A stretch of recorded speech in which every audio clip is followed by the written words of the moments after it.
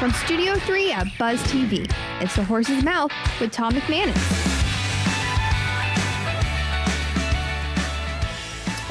All right, welcome into another edition of The Horse's Mouth here on Buzz TV. No, we're not at Tommy Mac's up at the bar, but we're down on the couch, and I'm here with my good friend Steve Dean from Attic Sports Room. Steve, how are you, brother? I'm doing good, sir. It's good to see you, man. It's good to see you, and it's good to be here. It's good to be back. No doubt. We're going to talk sports. We're going to talk apparel. You guys at Addicts, man, you're outfitting sports programs all over the country, whether it's wrestling, football, soccer, baseball, you name it. You guys are doing it. Yeah, right now we're in the middle of football and football cause games and volleyball and cross country, but we're about to move into basketball and wrestling and other sports. But and wrestling's your forte, huh? Yeah, I've got a special love for wrestling. It was survival in my household with 5 boys. It's part of how you survive. You didn't say that. Yeah, that would be interesting. It's how you got the second dessert or the biggest pork chop, you know. Off the top rope. Yeah. There you go. Exactly. Absolutely. All right, let's welcome in our guest. Nick O'Brien is here from UNF, our co-host. Hey, Nick, how are you, bro? I'm doing great. How are you guys doing? Good, man. You're in the thick of it at UNF. What's the latest, man? The athletes are in. They've reported. They're working out. You're staying on top of the task. Oh, yeah. We're going into week 3 for the fall. Got lots of teams already playing. Women's soccer's got a huge game tonight. They're hosting number 1 Florida State at home. So the campus is buzzing, and everybody's kind of excited about everybody starting to get the fall sports underway. Thirsty Thursdays at UNF. I like it. Should be a good night out there. I'm busy, so I can't make it. But nonetheless, that'll be great. All right, so welcome in Matt Lawrence from Dwight Morrow Raiders up in Englewood, New Jersey. Matt, Steve Dean, Attic Sportswear. Thanks for being on the show today. Just a question for you is, what do you find the biggest challenge for your position as athletic director, assistant principal going into this school year and sports season? So I began this journey as an athletic director just in June. And coming in here, I could say the easy things like paperwork and preparation and organization. But really what it comes down to are our athletes' well-being and the mental health.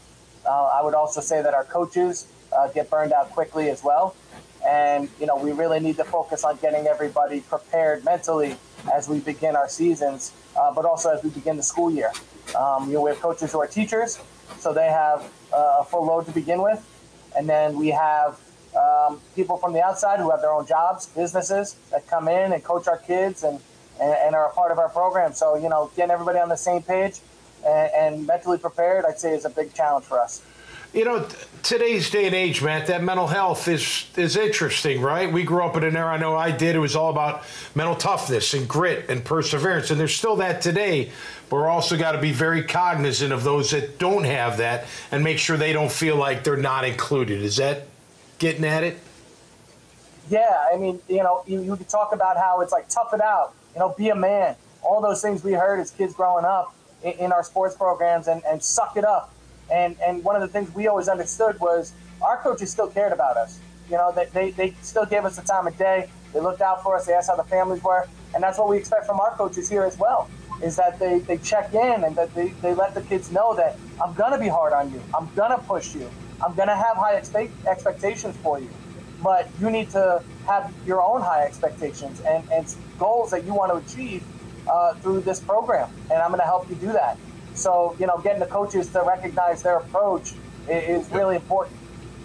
Communication on the front end is huge, whether we're talking your business, talking, you know, what Matt's doing up in Englewood, you know, whatever the case may be, right? You got to communicate in that beginning stage so everybody knows what's expected and what's to come. I think that's really important. Well, and I think in today's day and age, and Matt, correct me if I'm wrong, but the parents seem to be a lot more involved, right, with coaches in the school system, through social media, directly, school board meetings, what that may be. And so there's a lot to consider here when you're working with student athletes and how we get them prepared and the mental aspects of it. You know, you bring a great point. It leads into a point that I'm really glad I'm able to point out is, you know, parents want to be involved, but they don't know how to get involved sometimes. Then they get too overly involved and they create havoc. They don't know what's right. They don't know what's wrong. And then we lead into the sportsmanship issue that is a huge push in New Jersey right now with our NJSIAA. And, having these talks with our players, having talks with the parents, having talks with the community, just to let them know that, we expect you to support and be a part of our programs and be excited about them, but handle it and act appropriately, respectfully.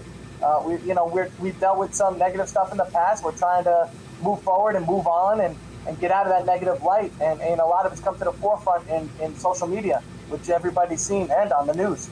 Yeah, no doubt about it. I tell you one thing my coaches did in high school. They had a film night. Like, I think it was on Tuesday night. All the parents were invited. Watch the game with the coach, no players.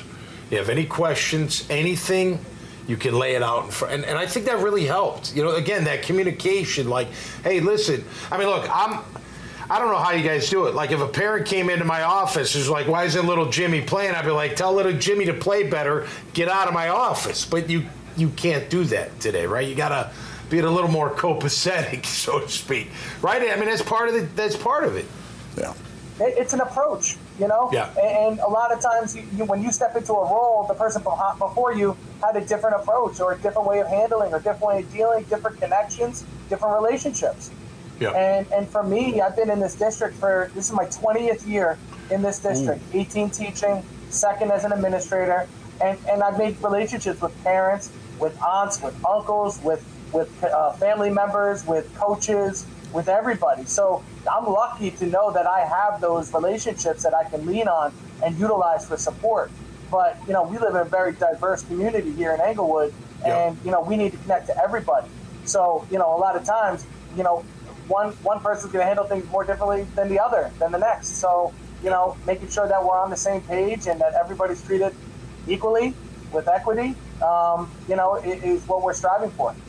Yeah, Matt, what do the resources look like today? Is the state sports organization assisting you with mentorship skills or training, or what does that look like? What does that support structure look like?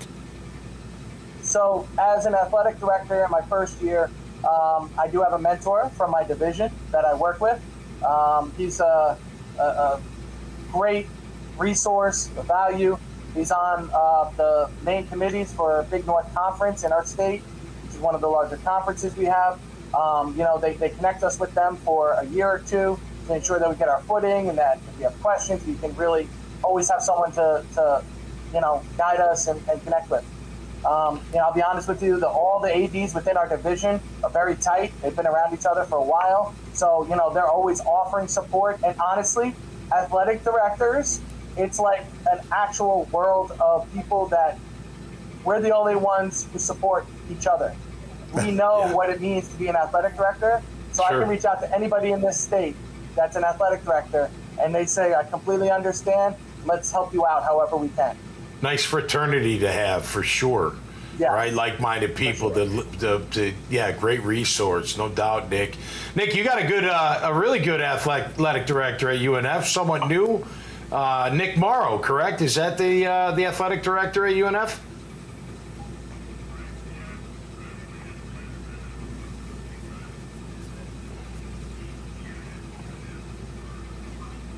Yep.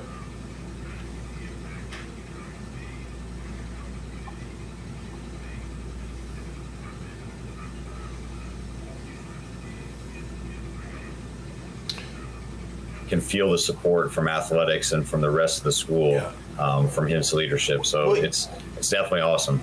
Athletic, and we'll wrap up with this. Athletic directors, you're like CEOs, right? You got to balance budgets. You got to manage personalities, the coaches, the players. I mean, all the way through the administrators. I mean, you're part therapist and part accountant. I mean, and that's just two of the roles, right? You got a lot to do as an athletic director. Matt, let's wrap up with this. What's the most fulfilling aspect of your job? What makes you keep that purpose, feel fulfilled and keep delivering for all your people? I think really it's just getting students involved. We have a lot of students that shy away because they're scared or nervous or small small or just, you know, new. And being with a choice school here, we have kids from out of town mixing with the kids from Englewood. So, you know, they're different towns coming together, different ethnicities, and just getting them involved and being a part of a program, a part of a team, part of a family. You know, that's what we strive for here at Dwight Morrow High School, getting everybody on the same page to really, you know, appreciate, you know, the people around them and the program they're a part of and carry it with them as they leave here. I interviewed Dick Vermeil once at the Super Bowl, the Hall of Fame coach. He told me the number one thing a coach has to have is let them know you care, and they'll do anything for you. Let them know that you really care about them, whether it's your coaches, Matt, players underneath them. If they know somebody really genuinely cares about them, they'll do pretty much anything you ask them to do. I appreciate that, and it's honest and true. And No doubt. I try to live by that as much as possible, so thank you. All right, Matt, good luck to your teams this year, man. All the best. Thanks for joining us here Thanks, on Matt. The Horse's Mouth. Appreciate it. Nick O'Brien, thank you, my man. Appreciate you bringing Matt to the table and helping us kickstart this thing. And we got my man here, Stephen Dean. Thanks, guys. Yeah, thanks, guys. All right, beautiful. That'll do it for us right here on The Horse's Mouth. Until next time, stay safe and be cool out there. We'll see you right here on The Horse's Mouth.